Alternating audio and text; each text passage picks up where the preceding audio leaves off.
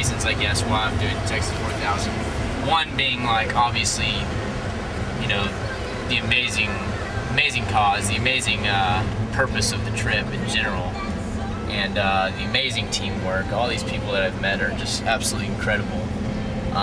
Everybody has their own personality, and you know, it's funny.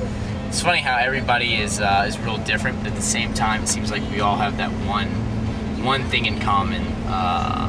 You know, that's what it is. It's a bunch of young students like standing up and actually doing something and making something happen. You know, for a really important deal. And the second reason would be recognition, and by that I don't mean at all, you know, recognition, you know, for me in front of my friends or family or anything. I mean like self-recognition, like inside myself. I think it's kind of cool to. I think it's important to get out there and live life, you know, and actually do something. And you know, it's almost like pinching yourself to make sure you're not sleeping, you know. And you know, something like this is incredible. You know, you're really pushing yourself mentally, physically, and you know, then of course at the same time it's an amazing cause. There's really nothing beating it. It was really hard organizing everything initially with everything else that was going on, because I was finishing up my final semester in mechanical engineering. I mean, there's just like big final senior design projects, and you know, a lot of that stuff going on, a lot of you know, and then at the same time you want to like hang out with your buddies before everybody goes their separate ways. You know, it's kind of crazy ending up college. These people that have become your best friends over the last 4 years, you know, you're all going to different cities, even around the world, some people. So, you know, you're trying to balance that between school, between Texas 4000. And I think that was really tough, and there were definitely some sacrifices that, you know, that were made here and there. Physically, it's been tough, but it's one of those things that you just have to mentally be like ready for. I think the biggest change that I noticed is, you know, being like a young like adult, young college student. I'm always living this life where I'm always moving, like always doing something, going to the next class, going to the next, you know, lecture, going to the next like party with the friends, or you know, doing the next thing.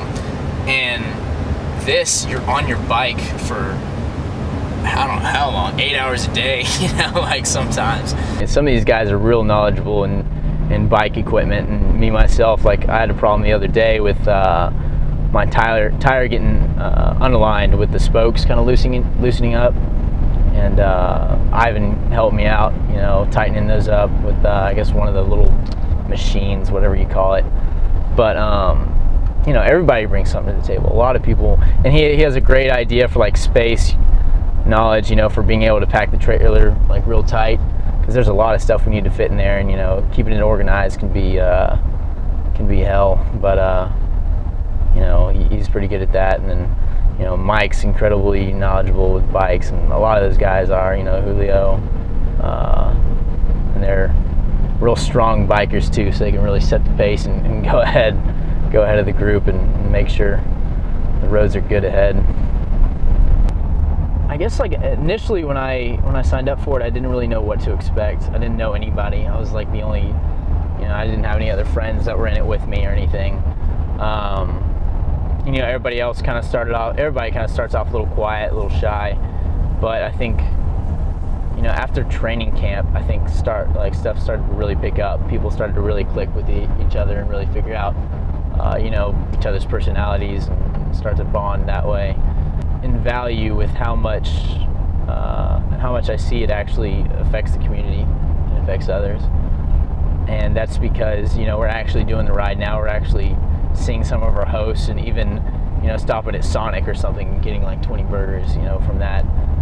You know, they're real appreciative of what we're doing, and people that we meet in Sonic, you know, just sitting down and eating, ask us what we're doing and talk to them about it, and you know, everybody seems real appreciative of it, and they always thank us a lot for it. And it's just cool to see, you know, how people are real grateful for what we're doing. Man, I eat anything and everything. And it's kind of interesting. You have like somewhat meals, you know, you have breakfast in the morning, lunch, dinner, but I mean, I'm finding myself eating a full meal in between breakfast and lunch, in between lunch and dinner, and even like late at night.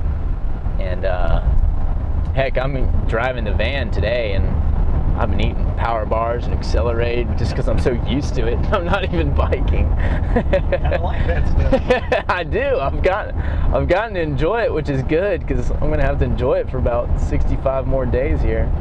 That Sierra group. Oh, the amateurs. I mean, they're great guys. There's nothing wrong with them at all. But man, I love the Rockies group. It's been a lot of fun.